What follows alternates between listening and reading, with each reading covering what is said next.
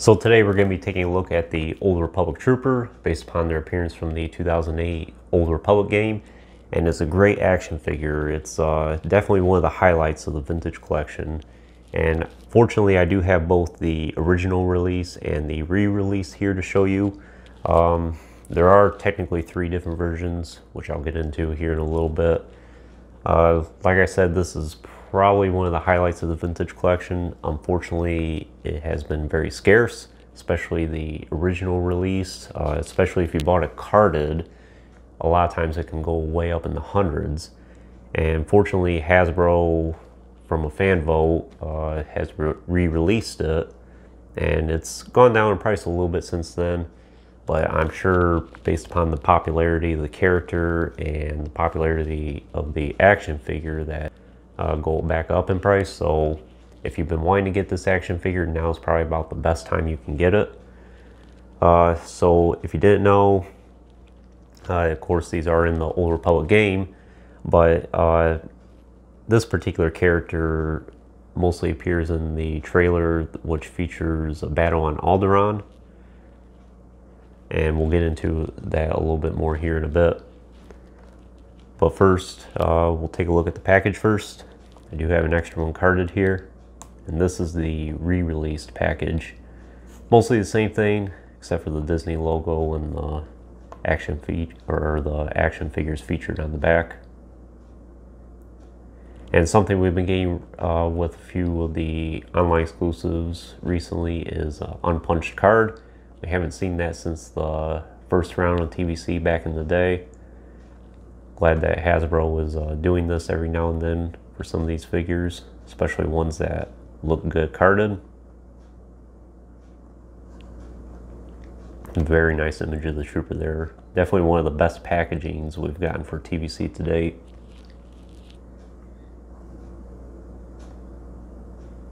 And he looks really good in the card. Expanding Universe logo. Glad Lucasfilm and Hasbro are not totally doing away with that. And this was originally VC-113, one of the last action figures that you can get in the original run. And this was an online exclusive at the time, at least for the US. So very few Americans got it at the time. I do have a lot of these reviewed on the channel. I'll get the Yoda and Bo-Katan eventually. And yeah.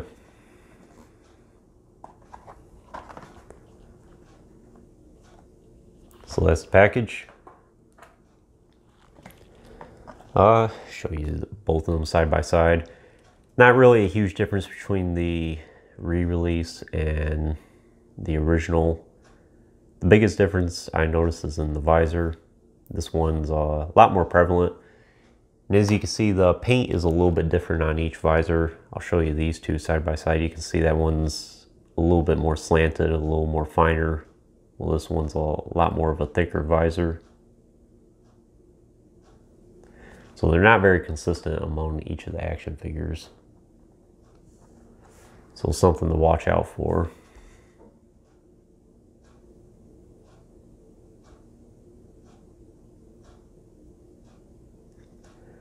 Other than the visor, and then the original doesn't have the photoreal tech while this one does. And I'll show you that here in a second.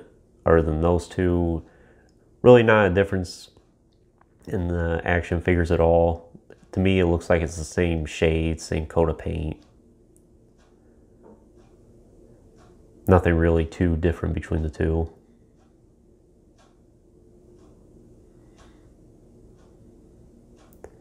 It's very colorful armor. It's a very robust action figure as well. It's very heavy, a lot heavier than you think it might be.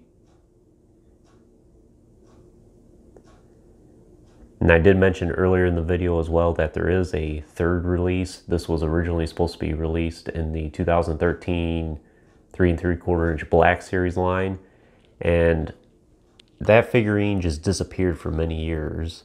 Nobody knew what the fate of it was. It just kind of quietly got canceled. But then in Italy, around 2016, a lot of these started showing up in the Black Series packaging there at random brick and mortar stores and small mom and pop shops. So it did manage to make its way around into Italy. Nowhere else as far as I know. And as far as I know as well, it's just the same exact action figure as the original TVC release. So it's one of those mystery releases that we've gotten over the years. And that one's a fairly affordable action figure, at least compared to the original, that is.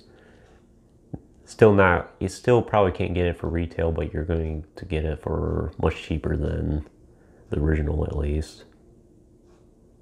But as far as I know, there's really nothing too new or unique about that. Just show you what their heads look like.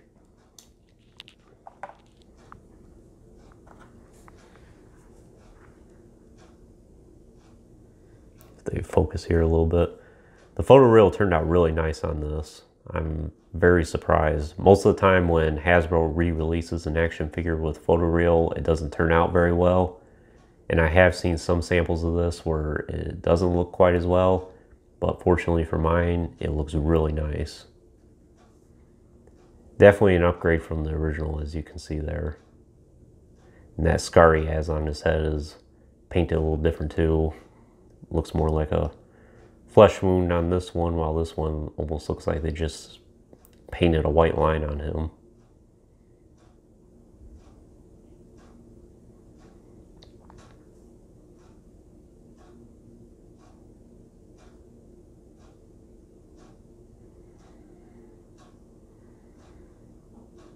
And you can see this character, like I said, in the Battle of Alderaan trailer for the Old Republic game.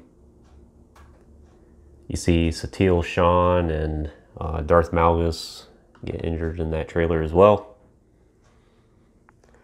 But anyways, we'll take a look at some of the accessories. He's very accessory heavy. So he comes with this knife. Great sculpting detail on it.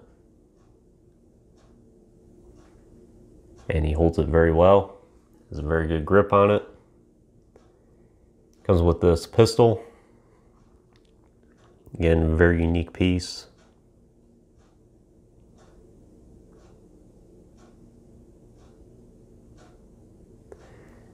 And then he comes with a rotary cannon.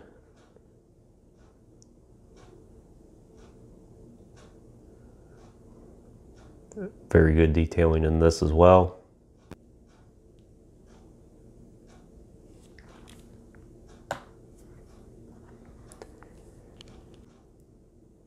His sheath here is also removable, and his knife there fits very well.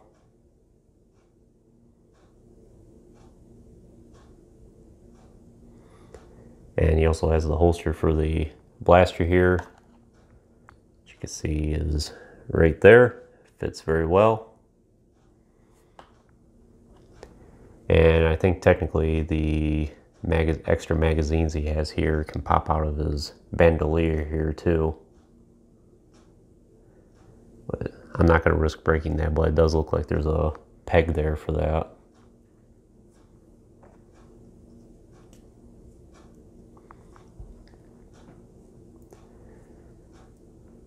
So in terms of the articulation, very standard for TVC, ball joint at the neck, hinged shoulders, hinged elbows. Not quite 90 degrees, but that's fine. Swivel wrists, has a hinged torso, then swivel hips, then hinged knees and hinged ankles as well.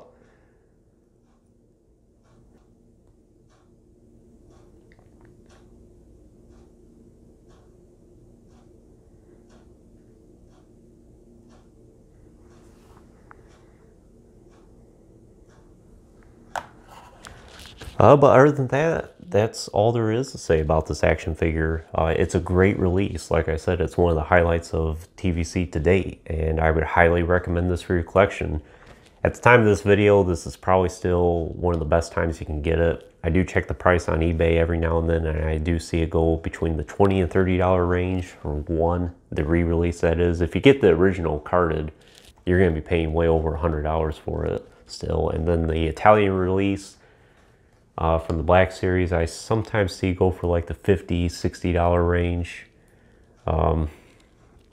So it is an expensive action figure, and right now is probably about the best time you can get it. Within the next few years, it's probably going to shoot back up in price, and even if you get the re-release, it's probably going to be way up in the hundreds even. I don't understand why Hasbro put such a scarcity on these type of action figures. They would have to know that the Old Republic Trooper should be in high demand. But who knows, maybe it's expensive tooling as well. He comes with a whole lot of accessories, and he has a unique sculpt that they can't really reuse any of the tooling for any other action figure. So maybe that's why they have such a shortage on the quantities that they produce for these. Perhaps that's the reason. But anyways, that concludes this review. I hope you enjoyed it. Stay tuned for many more reviews in the future. There's going to be plenty more to come. And if you have not already, please like the video and subscribe to the channel. Greatly appreciate it. And thanks for watching.